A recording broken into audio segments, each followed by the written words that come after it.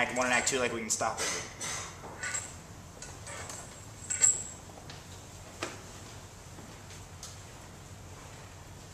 No, Mother? I think it's colder in here than it is outside. I was going to say the same thing, Elijah. Maybe I better open the door and let some warm air in. You better not, else the snow will blow away all over the place.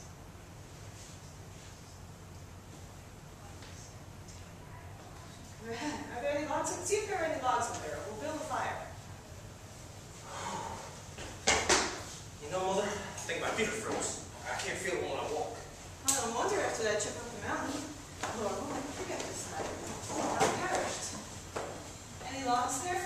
Yep, plenty of them. I got this thing already. Anyway, I was going to build a fire when I was up here last week. I'll have it blazing in a minute if I can find those darn matches. I swear I put a box of them in my pocket before I left the house. Yep, here they are. Well, you better use that lamp so you can see what you're doing. It's a good idea. What time is it, Elijah? 11 o'clock. That train's been in over 20 minutes now. I suspect it's a storm that's landing. Then over a 10-minute walk up the mountain from the depot. Do you think maybe it's the train that's delayed on account of the storm? No. I heard the train signal crossing at Akwkward Junction a half hour ago. That fellow would be here before me.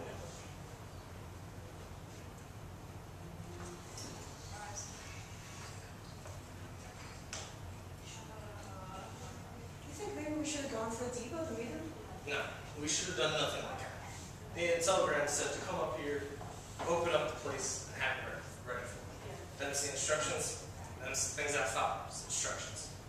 Why should anybody want to occupy a summer hotel on the top of a mountain in the dead of winter? You know I can't figure out nothing. If I could, I'd have been a multimillionaire years ago instead of an old fool caretaker. Dust up a bit there, Mother. I'm trying to make the place look a little respectable. She'll be blazing up fine in a minute now. What's his name again? McGee, I think the telegram said. McGee? Wait a minute, I'll make sure. Give it to me. I want to read it for myself. This whole thing's very mysterious to me. Well, of course it's mysterious, but it's none of our business. If Mr. Benton wants to permit some darn fool to come up here to be scared to death by spooks, frozen to death by stale air, well, it's his concern and not ours. My friend, Mr. William Howell McGee, will arrive in Ascalon Falls tonight on the 1040. He will occupy Baldpate Inn, so be prepared to meet him there and hand over to him the key and make him as comfortable as you can. Mr. McGee has a lot of work to do. Has chosen Baldpate Inn for his workshop. Follow instructions, ask no questions. How would that be? It sounds like the black ones they send to criminals. I said original.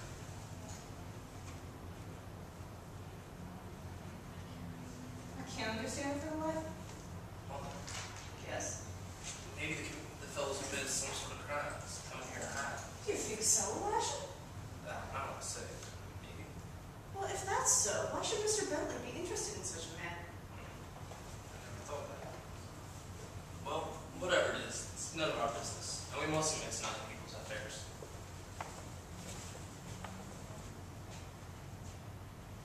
Elijah? Yes? I think I better fix up one of the rooms. Sure.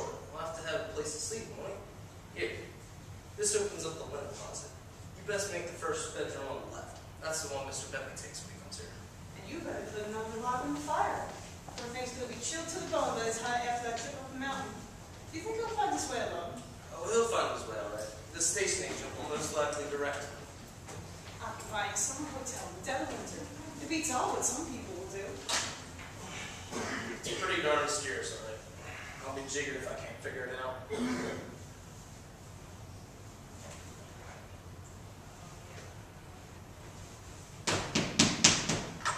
Mother! Mother! Mother! Did you call me, Elijah? Hush, don't talk so loud. What's the matter? Good Lord, what's that? It's him. He's here. Who? The telegram. I mean the man. Where? At the door. Well, why didn't you let him in? Well, you think I better? Well, ain't that what the telegram said? Well, yes, of course,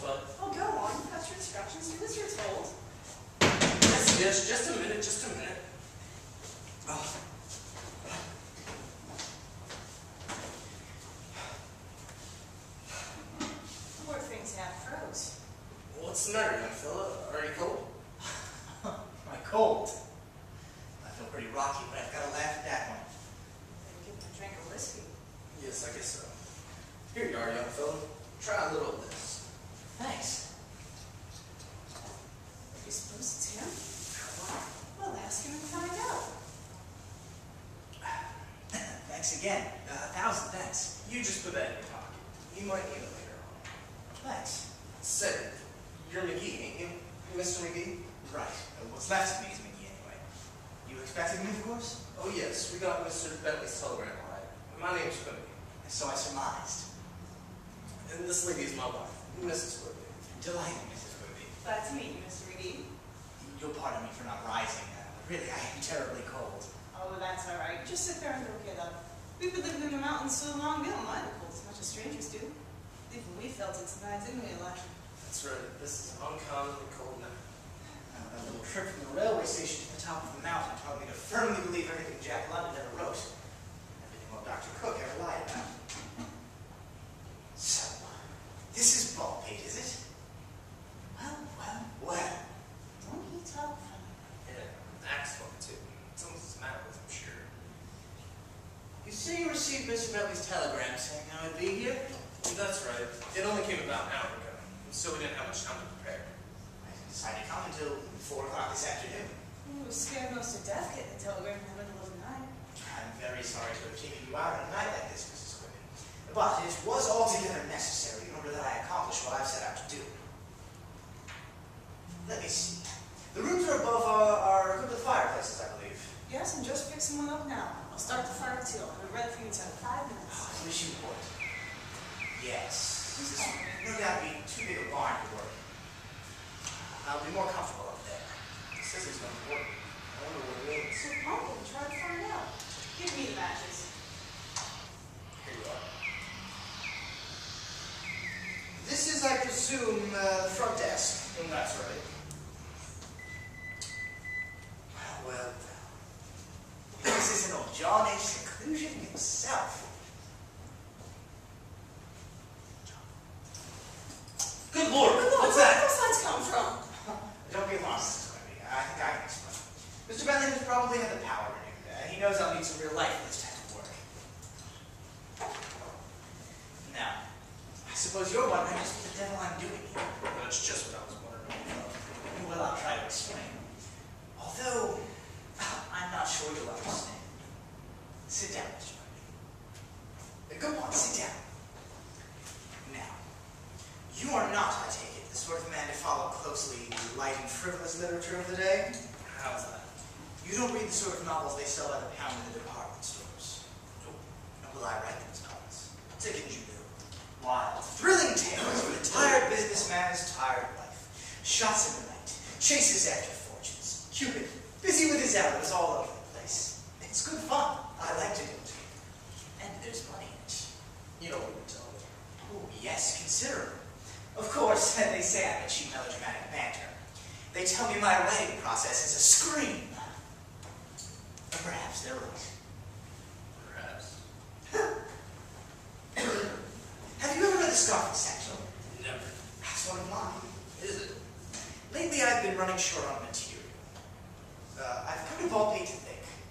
To get away from melodrama, if at all possible. To do a novel so fine and literary that Henry Cabot Lodge will come to me with tears in his eyes and ask me to join his band of self-made immortals. I'm going to do all that right here in this inn. Sitting atop this mountain, looking down at this little old world as Jove looked down from Olympus.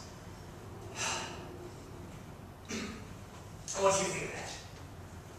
Maybe it's all for the best. Lately I've been running short on material.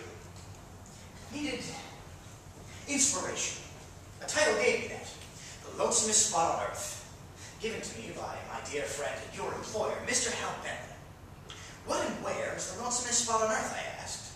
A summer resort in the winter, said he. He told me of Baldpate and dared me to come. I took the dare and here I am. You mean you're going to write a book? And that is precisely what I'm going to do. I'm here to get atmosphere. Lord, we'll get plenty of that. When do you plan to start it? Just as soon as I absorb my surroundings and make a few mental notes.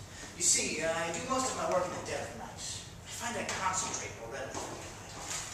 But I must have absolute solitude. The crackle of the fire, the roar of the wind, the ticking of my watch will alone bear me company in Baldpate.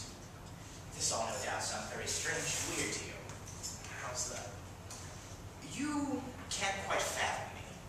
Well, you're here under an accord, I take it. Dear Mr. Quigley, I'm here on a bet. On a bet? Yes, I have here an explanation of the thing in Bentley's handwriting. Ah! Would you care to look it over yourself, or would you rather I read it? Yes, go on. I like to hear you talk. Evidently my personality has worked its way into your good graces. How's that? I mean to say, I evidently appeal to you. Well, I don't know as you do appeal to me. But what? Oh, I guess I better not say. Go on, tell me. What's on your mind? Well, to be perfectly honest with you, I can't figure out if you're a smart man or a damn fool. Would you believe it, my dear sir? I've been stalled between the two opinions of myself for years. My publishers say I'm a smart man. My critics call me a damn fool. But that's neither here nor there. This will perhaps clear away the cloud of mystery to some extent. Oh, perhaps Mrs. Quimby would be interested enough to hear this. Would you call her, please? Sure. Mother! Oh, Mother! Yes, I'm all through. You better come up, mister, and see if it satisfies you before we go. That's all right, Mrs. Quimby. I'll take your word for it that everything's fine. Come on down here, Mother. Mr. McGee wants to read something to you. Is that so? Well, I started the fire, so the room should be comfortable enough for you to sleep in by the time you're ready to go to bed. Sit down, Mother. What? See, I'm sitting. Mr. McGee's going to tell us why he's here. Is that so? Lord, I'd love to know. I just explained to your husband that I'm an author. I do popular novels. I'm here to write a story of Baldpate now, laid in this very hotel, perhaps in this identical room. I'm to complete this task within 24 hours, starting at midnight tonight. I understand, Mother. He's going to write a book. Going to write a book in 24 hours? That's the wager that's been set between Mr. Bentley and myself. He claimed it couldn't be done. I claimed it could. $5,000 worth of his sporting blood boiled, and he reached for his fountain pen and checkbook. I covered the bet, and we posted the checks at the 44th Street Club. He was to choose the godforsaken spot. But he succeeded. I rushed to my apartment, placed some manuscript paper, a dozen sandwiches, and my slippers in a suitcase, grabbed my faithful typewriting machine, just caught the train, and here you see me, ready to win or lose the wager, as the case may be. What do you think's that, Mother? I've never heard of such a thing. Here's a copy of the agreement, in which you will notice that your name is mentioned, Mr. Quimby. Listen. You were to leave New York City on 4:45 for Ascalon Falls, arriving at 10:40 and go direct to the Baldpate Inn atop Baldpate Mountain, where you will be met by my caretaker, Mr. Elisha Quimby, who, after making you comfortable, will turn over to you the key to the inn, the only one in existence. Is that correct? It's the only key I know of. There ain't no other key, I can swear to it. Good. This will ensure you against interruption and give you the solitude necessary for concentration. You are to begin work at 12 o'clock Tuesday night and turn over to Mr. Elisha Quimby the completed manuscript of a 10,000-word story of Baldpate Inn no later than 12 o'clock Wednesday night. Do you understand? You're to turn it over to me. Precisely. What do you think of that, Mother? I've never heard of such a thing. You know Bentley's handwriting?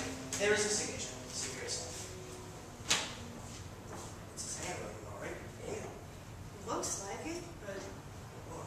this whole thing don't sound right to me. Me neither. You better watch this, girls. I think so too.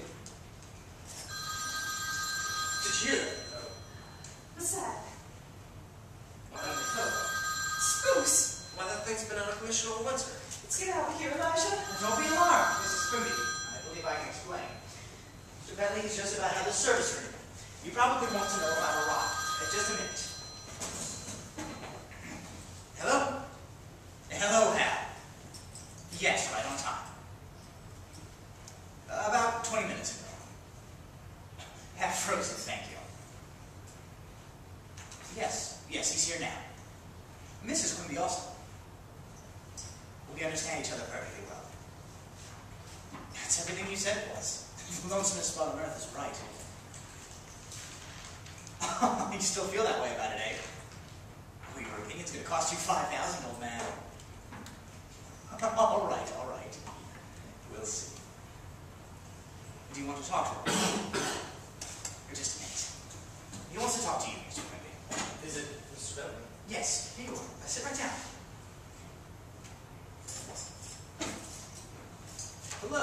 Hello. Yes, sir. I understand, sir. At 12 o'clock tomorrow? Yes, sir. Fine, sir. Thank you, sir. We're both fine. Wait a minute, sir. I'll have to ask him. Do you want to talk to him? No, but just give him my regards. Tell him I'm spending his money already. He says there's nothing else, sir. Yes, sir. I understand. Good night, sir. He wants me to be here tomorrow night at 12 o'clock to talk to him on the telephone. And it's very sad news you're going to impart on Mr. Quimby. I'm going to win this wager. You know, this whole thing would make a bad story in and of itself. I'm seriously considering using it for the ground plot. Oh, this leads to where? Oh, that leads through to the cellar where we keep our wine in the summer. Have you the exact time, Mr. Quimby?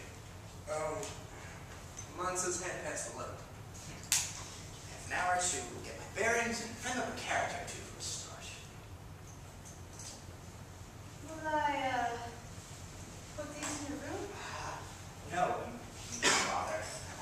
Oh, it's no bother at all. Only too glad to do anything for any friend of Mr. Bentley's.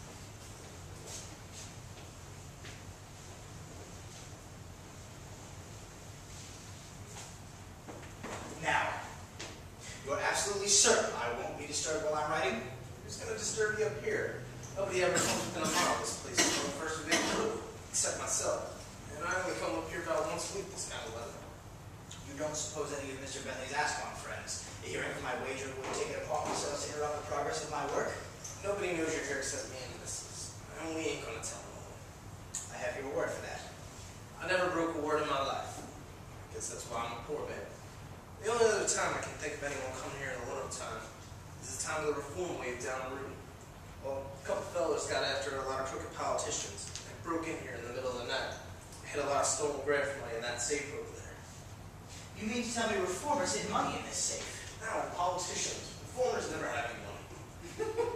Splendid. What are you laughing at? Nothing. Go on. Tell me about the hidden graft. Oh, there's nothing much to say. Some fellas up and gave them away, and the police come in the morning and they found the money here. No one came to claim it, so of course they never got the gang. They threw a lot of fellas out of office, I believe. I don't know though, I didn't read much about it.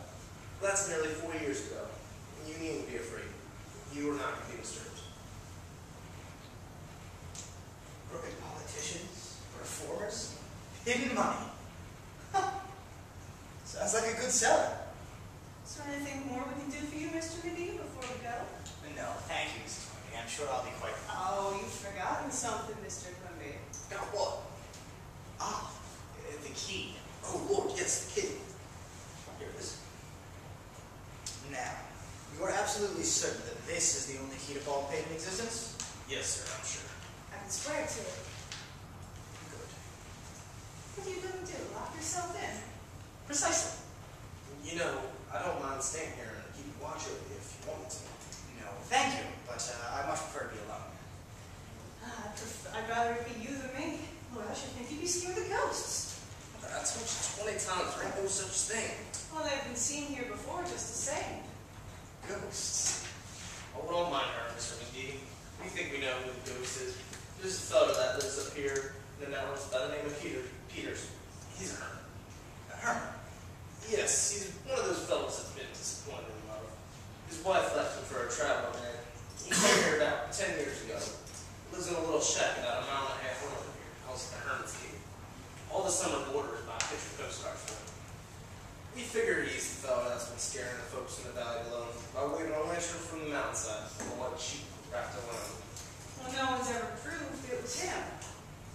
Well, who else could it have been? There ain't no such thing as ghosts. Is there, Miss McGee? I certainly hope not. Ghosts? Hermits?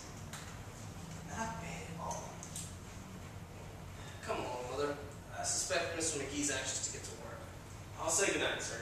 Good night, Mr. Quimby. And remember, at 12 o'clock sharp tomorrow night for Mr. Bentley's phone call. I'll be here over the litter.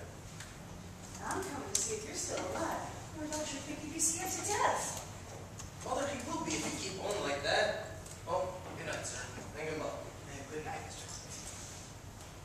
Good night, sir. Good night, Mrs. Quimby. And keep a sharp lookout for ghosts in our midst. Lord, don't remind me, please.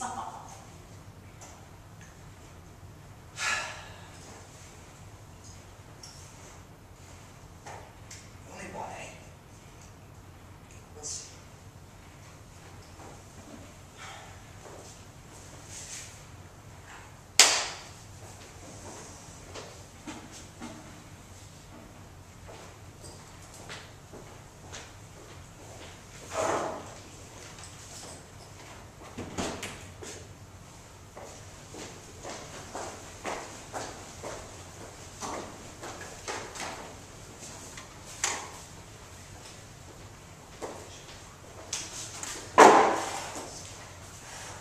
A log fire? Who the devil built that?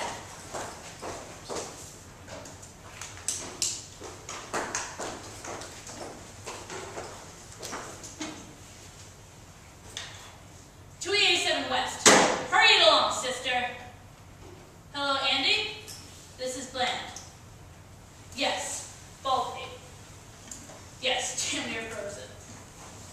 Oh, awful. It's like Napoleon's tomb in here.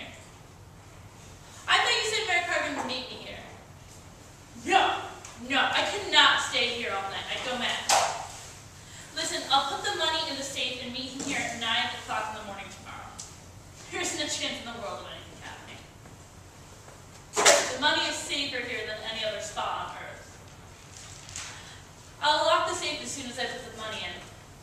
Mayor Carvin knows the combination. My advice? To let it lay here for about a week. It's the last place on Earth they'll look for. Besides, how can they get in? My key to Baldpate's the only one in existence. They don't figure we'll take the chance after the last exposure. I tell you, I know best. I'll be back in town by 1 o'clock. I've got the president's machine waiting at the foot of the mountain. All right, bye.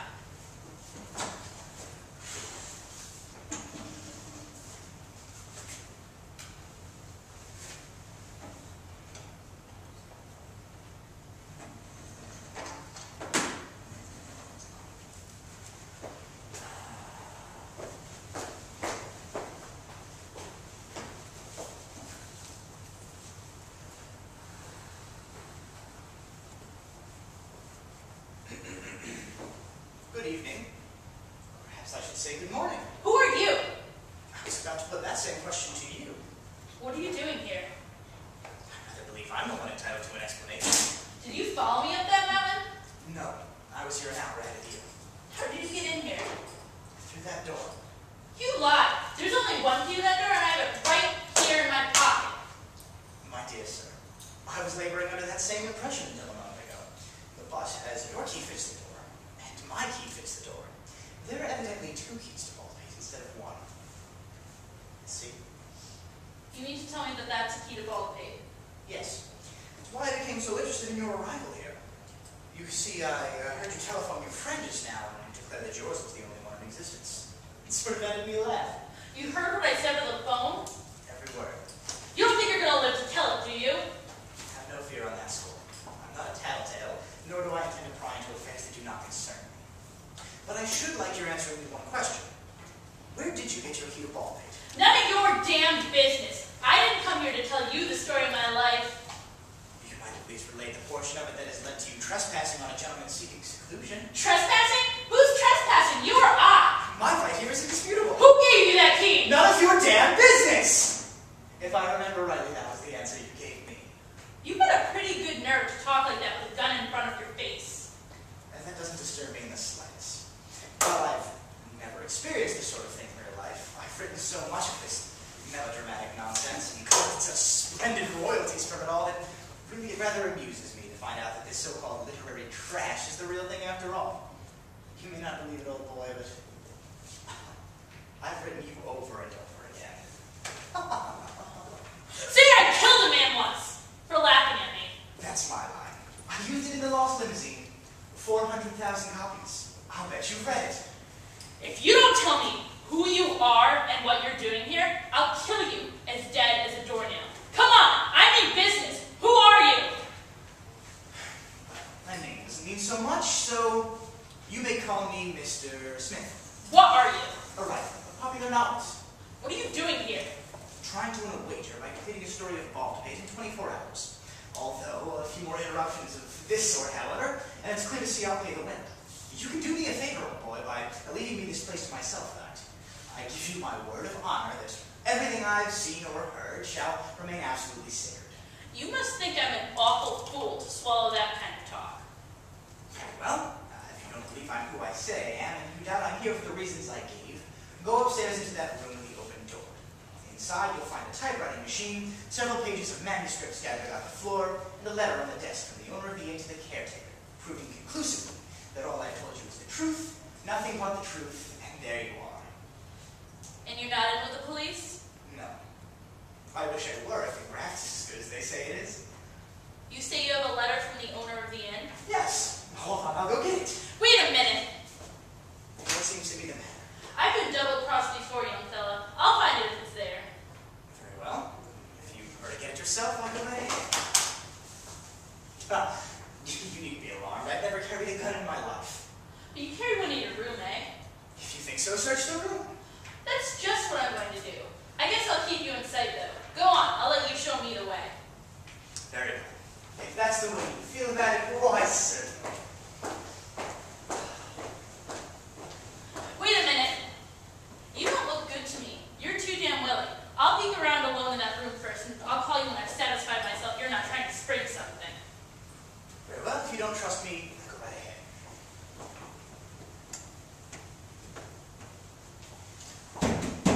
Damn you! I'll get you for this! Hello. I want to talk to the Akwkward Police Headquarters. That's what I said, Police Headquarters. Who are you? What do you want? Don't shoot, it's alright. Harmless. How did you open that door? Unless you with the key, of course. Oh, God. You will allow me to bring my chaperone inside. I'll explain to you in a moment who I am and what I'm doing here. You're a chaperone. Yes, another perfectly harmless female who's agreed to accompany me on this wild adventure. I have your permission? Say, what the deuce is all this about? You'll soon know. Alright, Mrs. Ramos. What's the matter? What's happened? Lock the door! Lock the door! Tell me, what's frightened you? That's your line. What's happened? What's frightened you, Mrs. Rose? Oh, man! A man. What man? I don't know. He was at the window above floor. She heard a revolver, and then he jumped to the ground and ran down the mountainside. Are you sure? Of course I'm sure. Just a minute. Is something wrong? I'm beginning to think I am. Oh, why did you ever come here? It's alright, don't get excited. The bird has flown. But you forgot this when you took the leap. You need to be alarmed. I'm not going to shoot. Not yet, anyway. Now, might I ask why I'm so honored by this midnight visit? I can explain in very few words. That would suit me immensely. I'm losing thousands of dollars, perhaps through even this waste of time. Be as brief as possible, please. Why do you stare at me so? Do you believe in love at first sight? What do you mean? You know, I've written about it a great many times in my novels, but I never really felt this way before. It really is remarkable. But you promised to explain your presence here. Oh, well, which I fully intend to do, but here's that. Would you kindly answer that phone? I don't care to turn my back on anything but a locked door tonight. If you would, please. Certainly. Hello? What's that? Hold the wire, please, I'll see. Did you wish to speak to police headquarters? Police headquarters? Yes. But no. Say there must have been some sort of mistake. Hello? No, must have been a mistake. That's alright. So, you did call police headquarters? I did? Why did you call police headquarters? Yes, why did you call police headquarters? You know, these are the most remarkable lot of happenings. No sooner do I get rid of one bestseller than along comes another. He died in the wool, to be continued in our next. You know, there's no particular reason for me saying this, but will I really think I'd do anything in the world for you? I don't understand.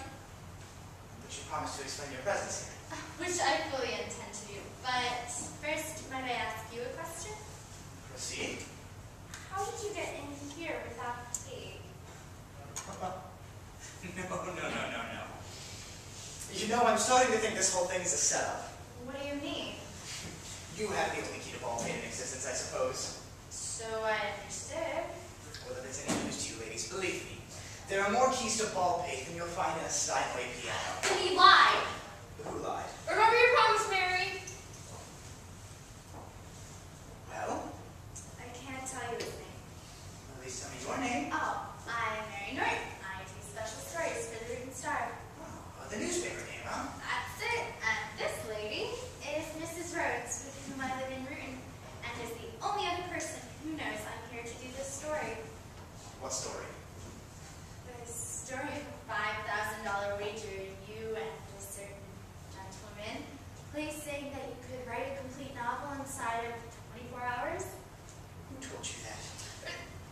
Remember your promise, Mary. You've made many a promise, haven't you, Mary? I should certainly like to know who gave you this information. Well, I can only tell you that when the wager is placed at 44th Street Club afternoon, certain someone dispatched this information to me at once. Believing that I had the only key to Baldpate existence, I rushed over here to let you in. Lo and behold, I find you already at work and as snug and as cozy as you would be in a New York apartment. So, now that you know my side of the story, I'm going to throw myself at your mercy and beg that you allow us to stay here to get the beat. I promise we shall not disturb you in the slightest. Have you any objections? And you won't tell me who gave you the story, I can't. nor where you got your key. Remember your promise, Mary!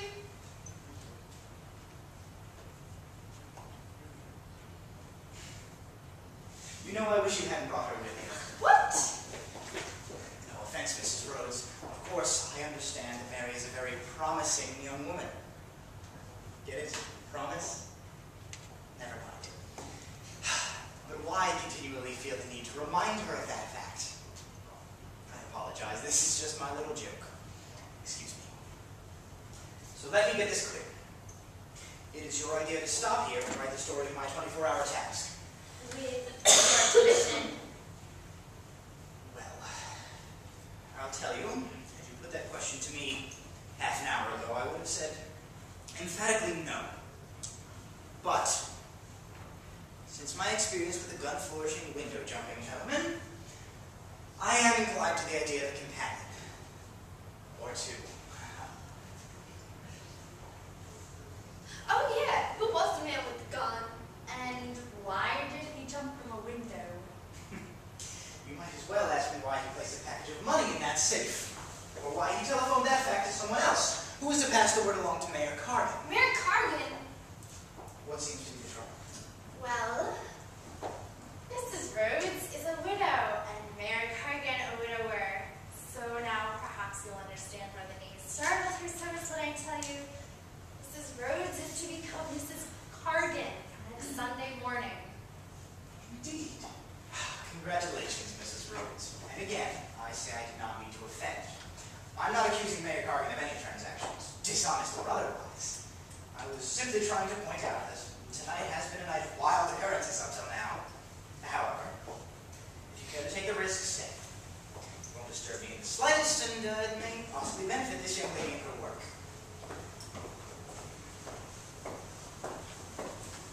I've lost a half an hour already.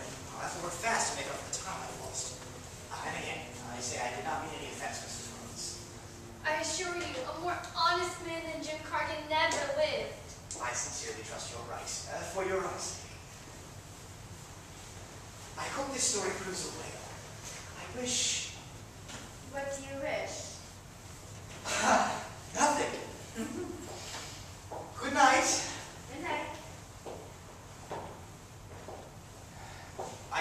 kindly offer you ladies my room, but as I must have some level of comfort for this work, and it's the only one clean and heated, well, I do apologize. Good night. Good night.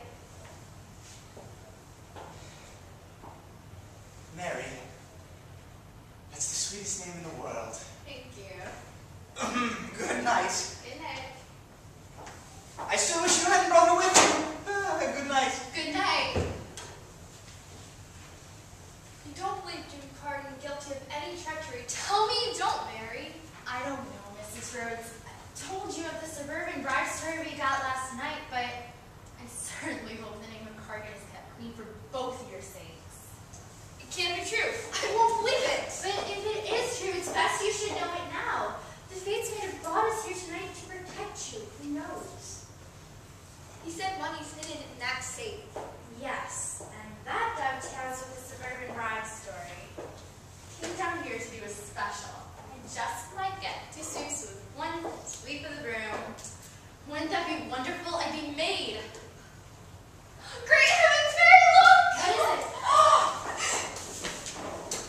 What's the matter? A ghost! What? A ghost! A ghost! Ghost. I'll bet you $4 that's the man whose wife ran away with the traveling man.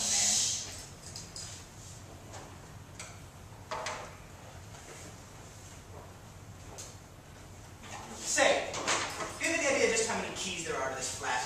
What are these women doing here? How's that? I don't like women. It's all right, ladies. He's not a regular ghost. I know all about him. He's in the picture postcard business. What? Wait just a minute, Bosco. If you ladies will kindly step upstairs into my room, I'll either kill it or cure it. What? Now see here. That's the second time you've barked at me. Don't do it again, you understand? So, you're the ghost of Baldpate, eh? How'd you people get in here? You're not going to pull that only key in existence speech on me, are you? Say what? You know there are other keys besides your own.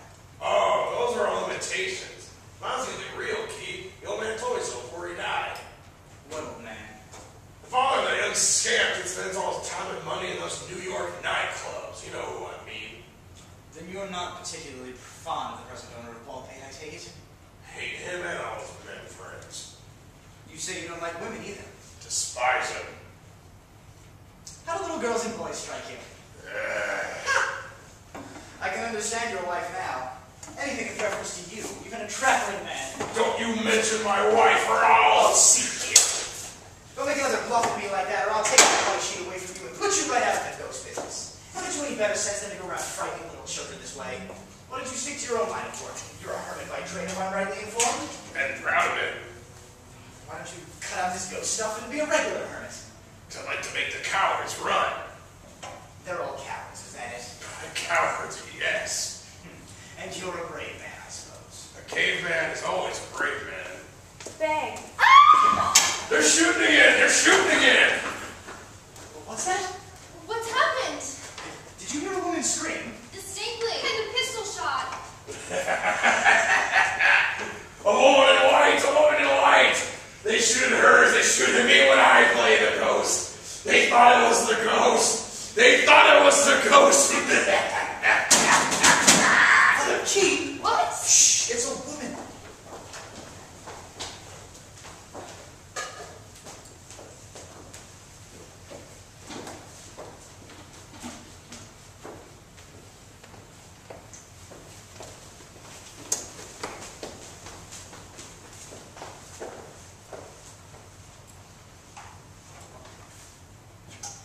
I thought I'd give you some more light so you could work faster. You need to put up your hands. I'll take a chance on that first. Come out here, please. You know, I didn't think they did this sort of thing outside of melodrama and popular novels. But I see I was wrong. Or should I say right when I wrote it? You know, you really are the most attractive burglar I've ever seen. That is, if you are a burglar. Are you? Are you one of the Carden crowd? You represent one of those brutal suburban people. No. I'm just an ordinary man trying to win a wager. Although up till now, the odds have been dead against me. Perhaps you'd like to tell me who you are? I will, if you answer me one question. Of course, I'll answer that one before you ask it. A friend of mine gave it to me. Of course, you thought you had the only key in existence, but he lied to you. Oh, there are keys and keys. I love my little key best of all. See? I can't understand it at all. You haven't anything on me. Just about 2 more keys, I'll pack up my paraphernalia, go back to New York, and never make another mistake so long as I live. Will you please tell me your name? Well, the name doesn't mean so much. So you may call me Mr. Jones. And yours? My name is... Listen. My husband is the president of the Rehearsal Suburban Railway Company. He's agreed to pay a vast amount of money for a certain city franchise. A franchise that the political crowd really has no power to grant.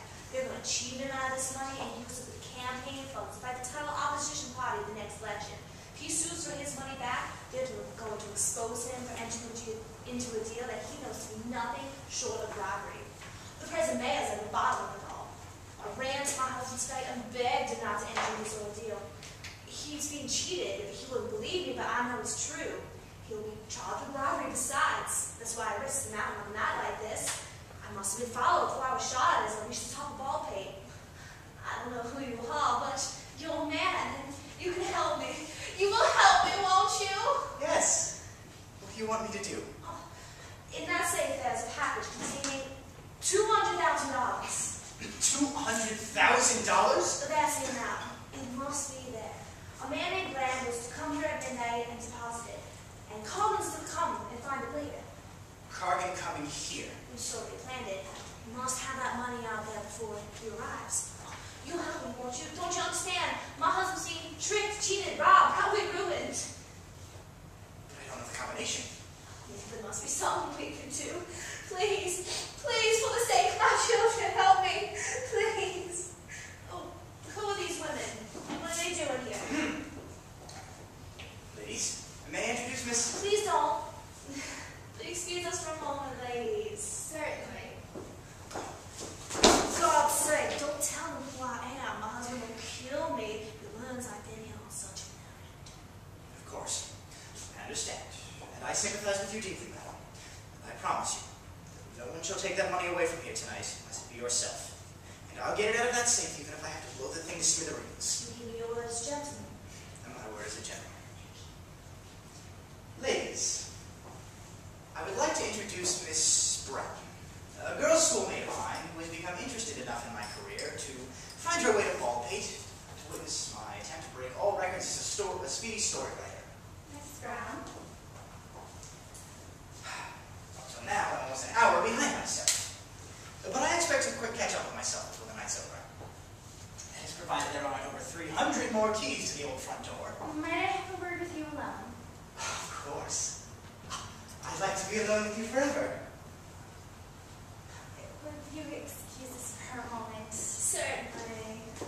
Go right upstairs, Miss Brown, and make yourself right at home. Mrs. Rose, would you kindly show her to the room? I'm sure she needs a little drop of something after the cold trip up the mountain. You'll find a flask on the table. Come right along, miss. I know where it is. I've already tried it. Well, I don't know what to do about all this kindness. Right in here, miss. Thanks awfully. Now, who did that woman claim to be? That's a secret I've promised never to reveal. But I overheard everything she said. Then you know. I know she lied. She lied. Yes, she claimed to be the wife of Thomas Hayden, president of Root Suburban Railway. Well, she lied, I tell you. I've known Mrs. Hayden for years. I was brought up and went to school with her daughters. Mrs. Hayden is a woman in her 50s, and as you can see, she is nothing more than a slip of a girl. There's a mystery here of some kind. Someone's playing a desperate game. Yes, and it's costing me $5,000. Never gonna get my work done tonight. I can see that right now. But what do I care? I've met you. You're going to give the money to that woman? She lied. Well, you believe me, don't you? Believe you. Let me tell you something, little girl. I've read a lot of those Romeo speeches in my novels, but I never really felt this way before. But here goes. When you walked through that door tonight and I first laid eyes on you, I decided that you were the one woman in the world for me. Why, there's nothing I wouldn't do for you. Try me. Very well. I shall. Get me that package of money out of the safe before Cargan comes to steal. And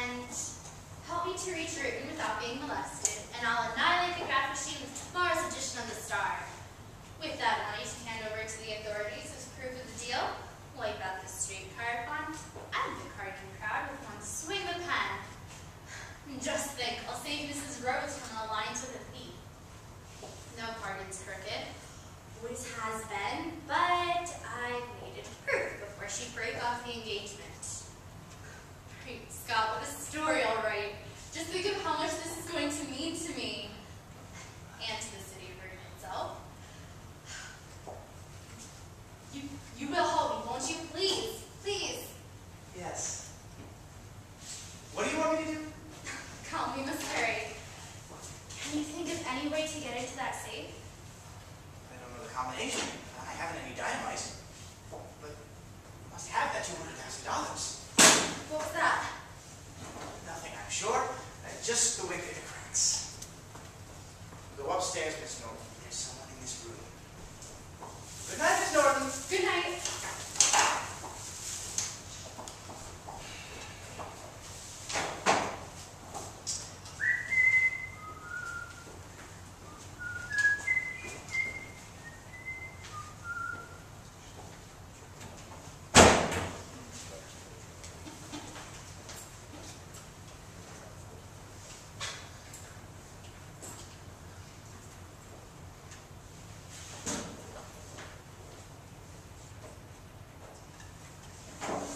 Get away from that safe. Put up your hands. Oh, it's you, is it? You know, come on out of there. Who told you the combination to that safe? How'd you know there was money in there? What do you mean breaking into a man's safe in the middle of the night? Throw it in the cellar, Max. Come on, get out.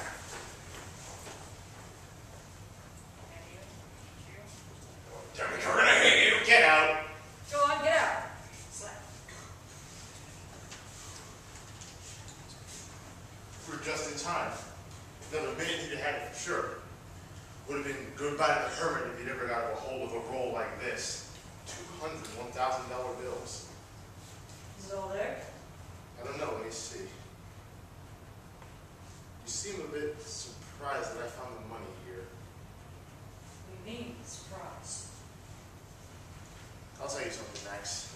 I didn't trust you today. I didn't trust you tonight. What do you mean you didn't trust me? I thought you were going to try and double-cross me. I thought you were going to try and beat me to the bankroll through this woman Thornhill. Myra Thornhill? Yes, Myra Thornhill. Don't play dead. You knew she was around. You've had secret meetings with her in the last 48 hours. I know. I've had you watched. I know every move you made. And you've worked with her before. You told me so yourself. Now, I made up my mind to kill you if this money had been gone. That's just what I'll do if you ever double-cross me. You understand? Yes, I understand. My God, I'm shocked! No, you're not. You just put a bullet in that wall. And I'll put one in you, too, if you don't toss that package of money over here. Come on, I mean business. See, being a writer of sensational novels, I well up on this melodramatic stuff. Jim Cargan! What are you doing here? Max! Max, are you hurt? No, I'm all right. Myra Thornhill. So you were trying to trust me, you snake! I must insist on orderly conduct, gentlemen! No roughhouse, please. Now, young man, kindly place that gun of yours on the table. Hurry now. Take that gun from Mr. Cargan's pocket. I'm sure he has one. You might want to take a shot at you. I'm giving you the necessary protection.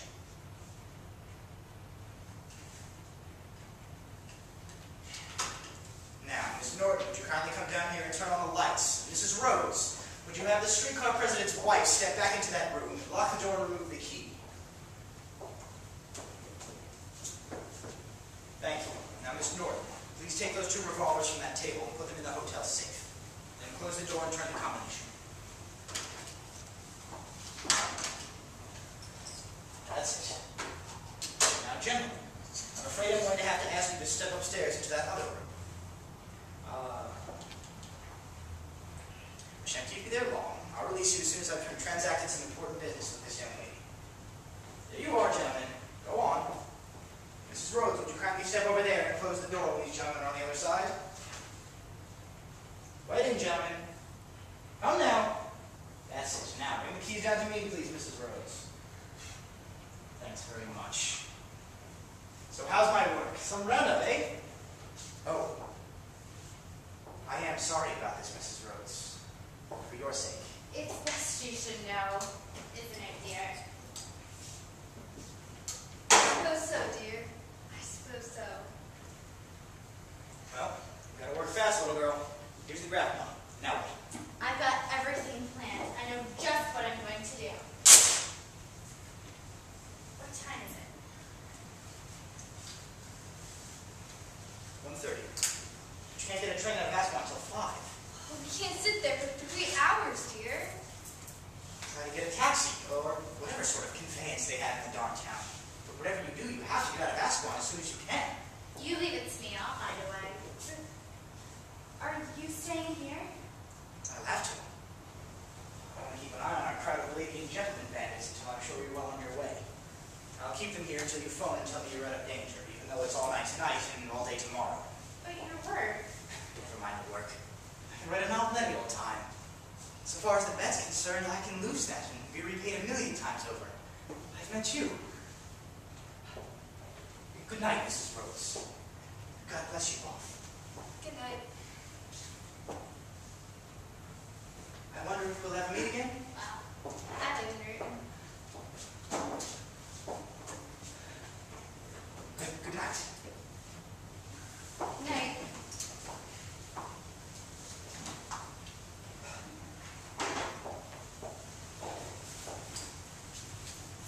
Crooked politicians, adventurous, safe rob, love at first sight. Oh, and I can't get away from melodrama. Still I count.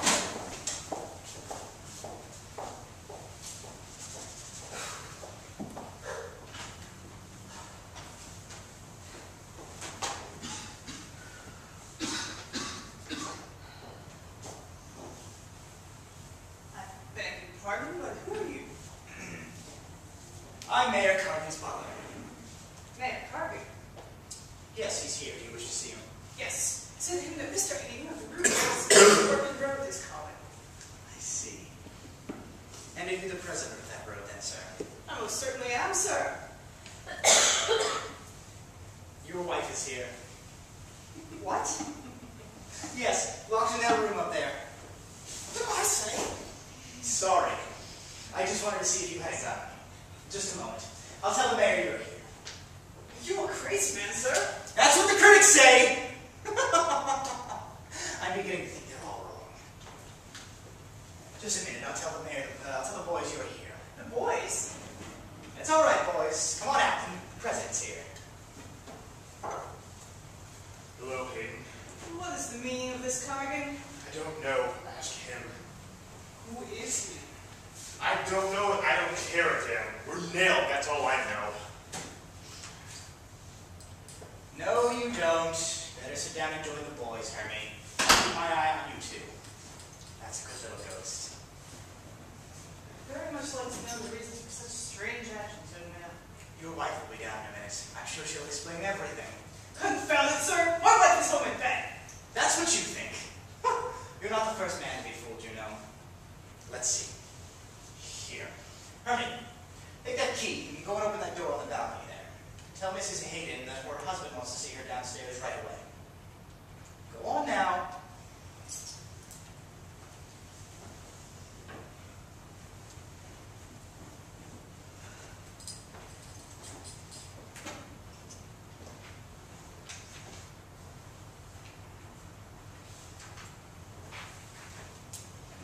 Better get comfortable, boys. We'll have quite a wait. Well, I'll be running along. Oh, no, you don't. Better stay a while, Hayden. I'd like to have your wife meet you. I don't think she's ever had the pleasure. Ah! The devil's sort of man is this? Here's a novelty at last. A man without a key. He's bland. I have his key, I'll let him in. Nah, I've got a dandy little key of my own. I let it What's the matter, Governor? I don't know. Did you get it all right? in. No, he's all right. Oh, I... Why, give me that money! I have.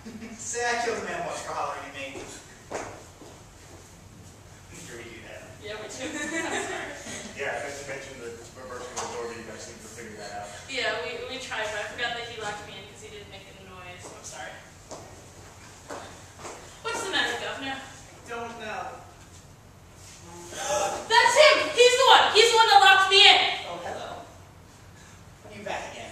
I thought you jumped out of town. Did you get it all right? No, he's got it. What?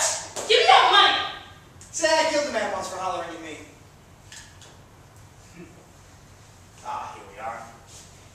Mr. Hayden, although I believe you're getting a shade the best of it, this young lady claims to be your wife. What? You claim what? Oh, go on. Haul your head up, Grandpa. It's music to my ears to hear an old guy squawk. What are you gonna do with that money? I haven't got it. It's on its way to Reuben. Miss Norton will place it in safe and proper hands directly as she arrives at the offices of the Reuben Daily Star. The Daily Star? We're gone. Where did Mrs. Rose go? Out of your life forever, Carmen. She's got your number. Sit down, Bland. Did you hear me? Sit. Sit down, Ernie. Go on, that's a good ghost.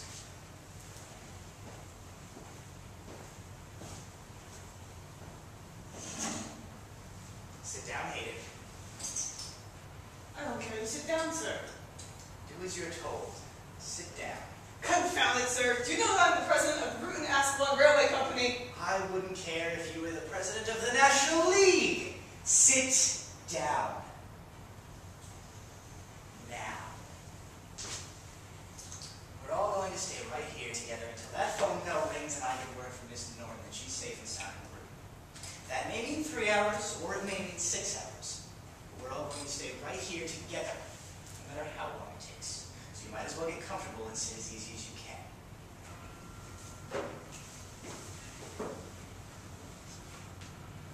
So, you tried to cross me, eh? Chances are I'll kill you for this. I'm afraid I made a mistake in bringing you here, Governor. You're always making mistakes, you damn blockheaded fool. Sorry I got you into this, Mary. Mary, really, I'm sorry I got you into this. Oh, go to hell. Oh, to God, you're all sent to prison for life. This is going to be a nice, pleasant little party. I can see that right now.